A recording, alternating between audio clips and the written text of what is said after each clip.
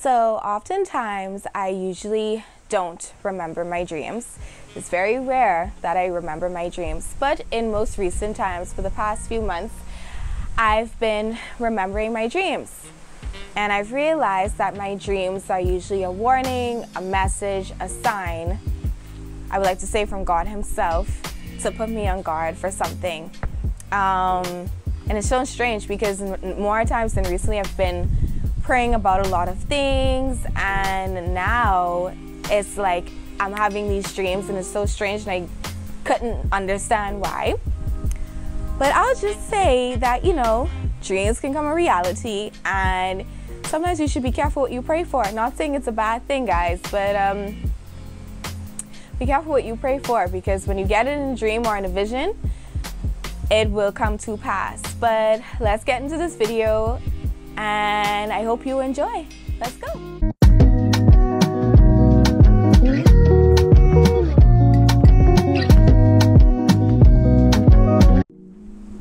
Hey bloomers, welcome back to my channel. Make sure you turn on your post notifications, subscribe, and like and share. So I want to get straight into this video. I don't want to be long because I literally just came home from a funeral. Happy Monday. How are you? I hope no one chose violence. If you did, you can always start again tomorrow. I hope you didn't choose violence for the wrong reasons. But anyway, as I said before in the previous clip, I've been remembering my dreams, and by the title of this video you can see what I'm going to be talking about today. If you want to read about what I'm talking about, you can go to my website at www.bloomingwithazalea.com, click on the tab that says Infant Self, and the blog post will be there. So let me tell you about this dream. So in my dream, like I said, I remember this vaguely because this dream was so weird to me. I was just like, what in the hell is happening? Anyway, so in the dream, I'm like in this field. Follow me in the spirit. I'm in this field, and in this field, it's like, it's dark, but it's blood red, literally. Like the clouds are red. Everything around me is red. I'm alone, I'm by myself, and I'm just walking in this field. And then all of a sudden, I see arrows, I see bullets. I can't see, there are persons in my dream, but I can't see their faces. I don't know why, but I couldn't see their faces. And I'm like, okay, this dream is creepy. Like I can hear myself thinking, okay, what the hell is this dream about? And I'm trying to, like, me being my retarded self, me trying to test the waters to see what's gonna happen. So bullets are flying in the air, arrows are flying in the air. I'm actually watching people get hit with bullets, arrows, and all that stuff. And I decide, okay, let me see if I could get hit with a bullet or get hit with a knife or the swords. Just think of war scenes in like Game of Thrones and Spartacus and oh, it's another show. Other war shows, you know, like Spartacus and all that. Because if y'all haven't watched Spartacus, that is a good show to watch on Netflix. Anyway, so I'm walking in the field and I'm trying to see if I'm gonna get hit with a bullet or get hit with an arrow, but I'm not. And then I look on the ground, and you know what's on the ground. The ground is red with red liquid stuff, and that's basically blood. And then boom, I wake up from my dream. And I'm just like, where dream? But I didn't know like what the dream meant. But the reality of it was, the dream is actually from a prayer that I've been praying. And the reality of it is, I started to see things for what they are. Started to see persons for who they really are. Started to see situations for what they really are. Started to notice, you know, people have been disappearing, like kind of like walking out. Not necessarily walking out my life, but I've become distant. I've noticed that, okay, that plane sound like the engine just shut down in the sky. Oh my God. Anyway, yeah, y'all. So I'm recording. You heard that, right? Me too. Mommy, I just said that in my video. That was creepy. I don't want to hear no bang.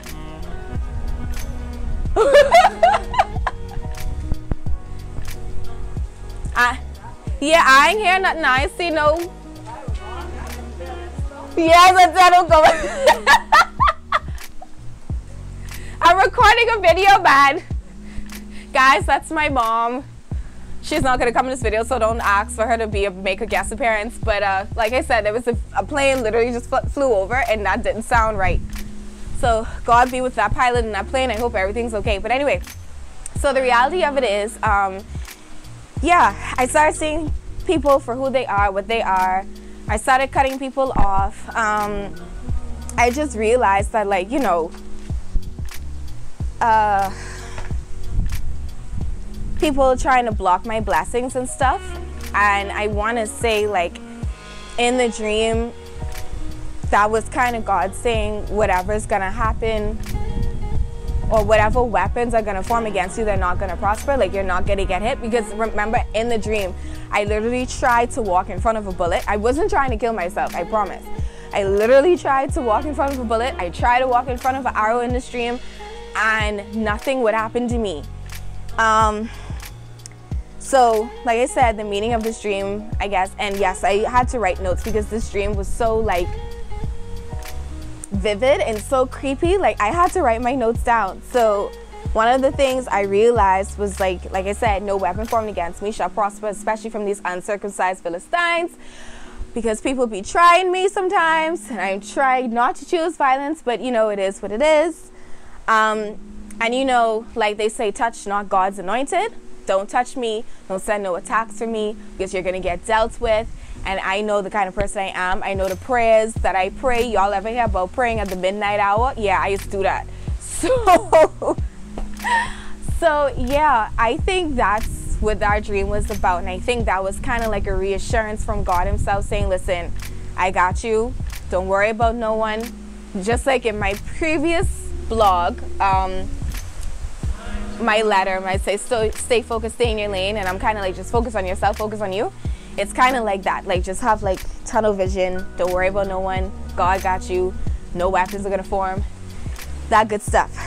So that's basically the meaning of my dream. And then I thought of a Bible verse that says, the Lord shall cause your enemies who rise up against you to be defeated before you. They will come out against you one way and will flee before you 7 ways. I can't remember how to pronounce this. Deuteronomy chapter 28 verse 7.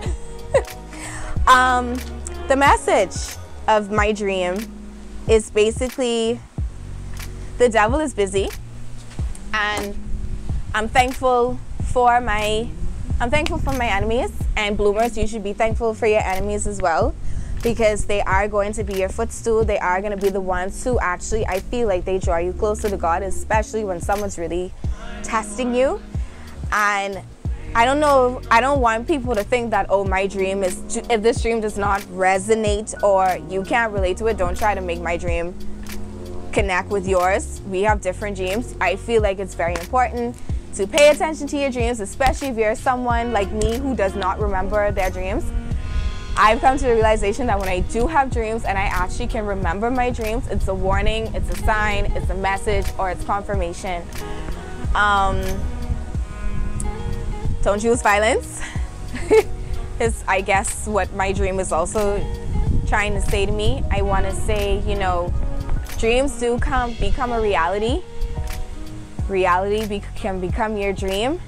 Like I said, this dream was very creepy.